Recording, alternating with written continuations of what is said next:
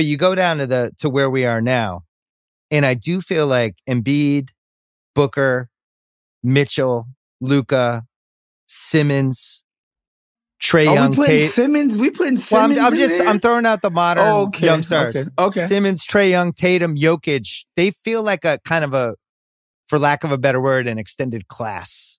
Right. Of like, oh, this feels like now an era to me. And even though Embiid was drafted in 14 and so was Jokic, like they didn't really become what they became until the latter half of the decade. And now it feels like that's the generation that's going to carry this league for better and worse after the previous guys start to get old.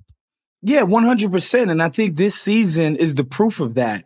When Jokic has been on the floor and Embiid has been on the floor, these have been legitimate MVP level seasons. And, you know, I was on group chat earlier and I don't want to throw Derrick Rose under the bus, but Jokic's season is not Derrick Rose in 2011.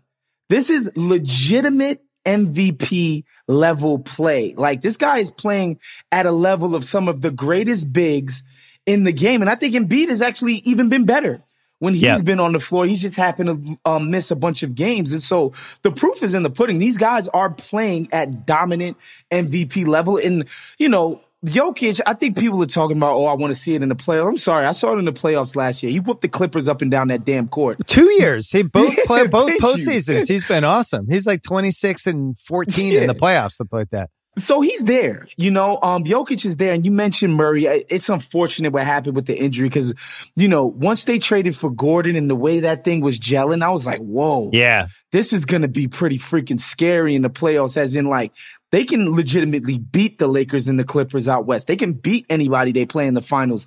Now that Murray got hurt, a little bit of luster has been taken off because they don't really have the perimeter one-on-one creation anymore, because I don't think Porter Jr. is at that level of playoff one-on-one shot creation. But yeah, Jokic and Embiid are 100% just as good and dominant in the big spots as anybody else. And I think Giannis, even though he is 2013 draft, I think he kind of gets shoehorned with this generation. Yeah. Versus like the generation before was Anthony Davis, Dame, Kyrie, Clay, Kawhi, Paul George, Jimmy Butler, which is basically like in 3 drafts, you get all those guys. Right. Giannis is in that draft. I don't feel like he's in that. I feel like he's like, I look at this and it's basically Embiid, Jokic, Luka, and Giannis leading the way. And what do those 4 guys have in common, right? None of them are American players. Right. And they're all kind of unicorny in their own way. And the only guy missing is Porzingis, who, you know, had bad luck with injuries, but he would have been in there too. 100%. And Giannis, why I think you got to extend him out. He was playing in the YMCA league in Greece, right? Like he had a long developmental curve even when he got drafted. He was young and the level of competition just wasn't there. But his rise, you can see every single year he's adding, getting better and better. His body is getting more developed into where he is now, you know, a dominant player in the league. But yeah, I would agree with you. I think Giannis, even though he got drafted at the same time as them, his developmental sort of clock, if you will, started a little bit later, which is to be expected when he was playing against a bunch of mechanics in Greece. So I wonder, out of that group, who has the chance to kind of own that generation? So again, if we go Embiid and Giannis and Jokic and Luka as like the kind of the highest level, and then you go next level would be the Booker, Mitchell, Tatum, all those dudes. Ultimately, remember, like, we're going to remember the marquee, the best guys. We're going to remember LeBron and Kareem and Bill Russell. He owned his generation and going down the line. I wonder, who would you bet on out of those 4 that we'll look back 10 years from now? Because my bet would be Luka, just because I think he's the safest bet of the 4.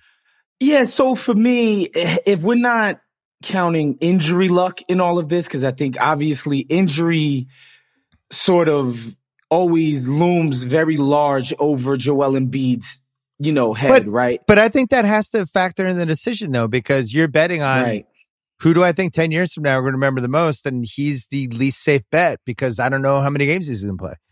Right, but at the same time, he's the only one who I know can be dominant on both ends. Right? Like, he's my one-man defense and one-man offense. He's the only one of that group who you can actually say that about, right? So I think If I wasn't counting the injuries, I'd definitely go with Embiid because I just think he makes you top 5 in defense by showing up. And offensively, you cannot cover him with one guy, period.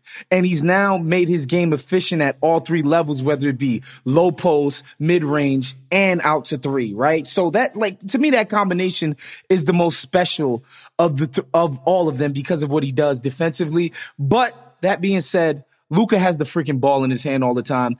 And it's hard for me to not remember what he did to the Clippers last year in the playoffs, where it's like the 2 scariest wing defenders in the NBA on one team. And Luka was like, give me the ball. They can't do shit with me. So right.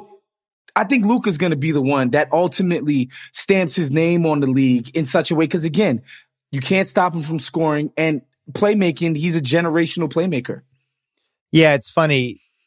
He gets compared to a bunch of different guys from the past, and Bird is one of them because of his ability to score and do a playmaker, all the different things. I thought it was the hair. Well, it might be that too. From a personality standpoint, he's very young Birdish. Mm-hmm. First 5 years, Bird was not exactly a stand-up comedian, and I would say Luka is not either. The one who has the personality is Embiid. Yeah. And he's the one that, it's funny that he wasn't born here because he feels like the most American of all these dudes, and the way he uses social media and his interviews and the way he fucks with people, really reminds me of Shaq. A lot of the stuff he does and his dismissiveness with rivals and the fact that there's certain people he just hates and he's like, I'm going to destroy Andre Drummond tonight. He just bothers me. That's the kind of shit Shaq did. Right. So I think it would be the most fun if Embiid became the guy, but I'm with you. I worry about the durability stuff. Yeah, and and Luka right now, I think he doesn't feel as comfortable with English as Embiid clearly does, right? Embiid understands American English and American humor. He gets the tone of American It's really humor. Weird, isn't it? I don't understand it. It's insane because, my parents are immigrants, right? They're immigrants from Haiti. So there's a certain Haitian sense of humor and sensibility that I understand because I grew up in that. But I also, in American pop culture, that that's what is more native to me, right? But Joel Embiid, completely understands American humor, American culture, how it is you're supposed to go at somebody in an online platform versus how you do it in front of a bunch of reporters, in front of a crowd. He just has a facility with how to communicate that is just, nobody else can compete. And I just think Luka, I don't think he feels comfortable in that role, being the sort of holding court, being the focal point of attention. I don't think he feels comfortable with his English yet, but I think he might get there. Yeah, like you said, Joel he's got it all. Dirk was the same way. We didn't hear from Dirk for years. Right. And then Dirk slowly became this kind of stealth funny guy. Yeah. The Jokic thing, that one, I don't know why the passing hasn't caught on in a more fun way, especially with the way social media works and just how brilliant he is as a passer. The amount of disrespect for the season he had, which you mentioned earlier, it's been really weird to me. I don't understand why people aren't bowing at the altar of this crazy season he's having. It's they're suspicious of it. I have a theory. I got to bring it back to 2015, 2016, when Steph was getting all the praise, right? And I can tell you, as a black dude, and Steph is black, but the way in which the media was fawning over Steph, I don't know why, it made me feel uncomfortable. There was just something, the amount of times I heard media members call Steph Curry relatable made me feel weird. White dudes just say, the guy's just so relatable. He's just so relatable, Bill. I'm like, damn, Chris Paul wasn't relatable. The dudes before wasn't relatable. There was just something strange. It just gave people a weird feeling. And I think, unfortunately, the same thing is happening with Jokic. I think people are suspicious of this idea of like, oh, this big doughy white guy who has all the fundamentals down pat and is a great passer and playmaker and all of that. I think people are suspicious of it. But, and I can admit to my own suspicions of Jokic. I used to call him Jokic because I just refused to say his name right. I was like, first of all, you better play some defense as a center before I start saying your name right. But, I shed all of that once I watched him in the playoffs, and you realize nobody can guard this guy one-on-one. You literally can't put a single guy on him. And once you send two, he's picking you apart. Like, this guy is the most unstoppable weapon. And like, to me, in crunch time, specifically when the game is tight, he's the best crunch time player in the league, in my opinion. Like, he can carve you up however you want.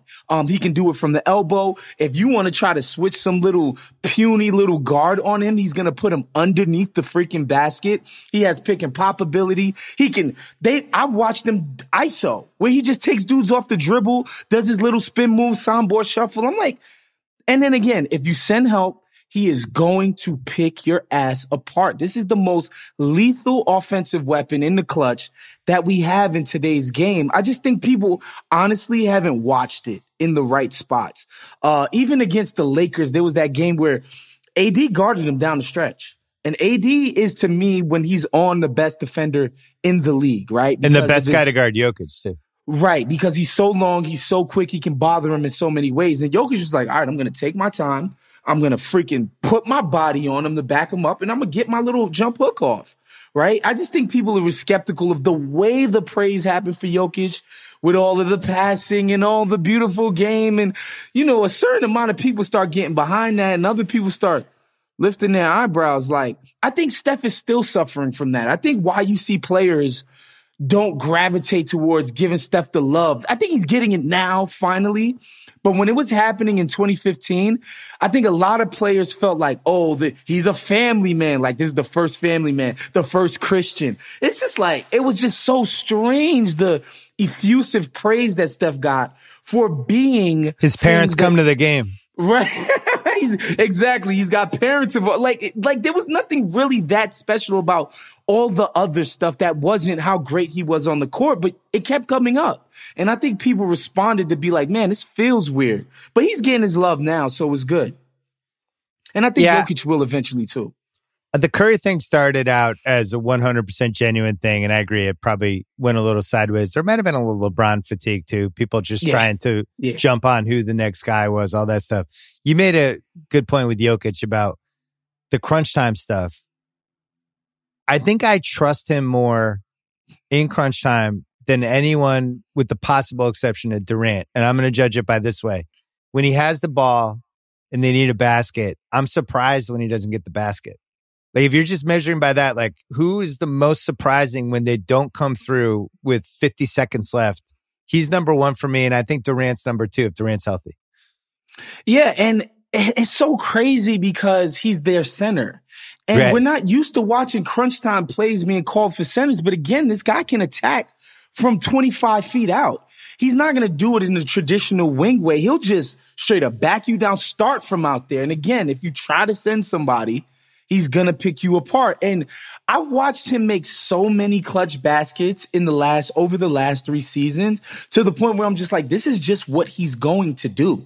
He's going to get big buckets in big moments every single time. And so, and again, in the playoffs, I think, he used to be a really, really bad defender, and now he's fine, especially around the rim.